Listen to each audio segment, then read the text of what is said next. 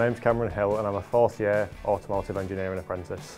I rotate around each and every different business unit on a 3 to 6 month sort of rota. It gives me the opportunity to learn a lot more and expand on my knowledge and skills. The reason I chose an apprenticeship over full-time education is because I wanted to make sure that my career was 100% the road that I wanted to go down, and I feel like it was better for me to learn and get a qualification at the same time so I could jump into the real world a little bit quicker. My favourite part about working at Leyland Trucks is having the ability to be trusted to work independently and have more experienced engineers supervise me if needs be.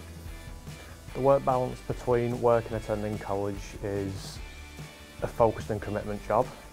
However, there's always assistance from both college and work if you need it. My career aspirations post-apprenticeship are to hopefully go into an ECP, which is an engineering career pathway, which will help develop my skills and knowledge and further my education. My main tip for people applying this year for an apprenticeship is to research the company as much as possible because it will help you in your interview process.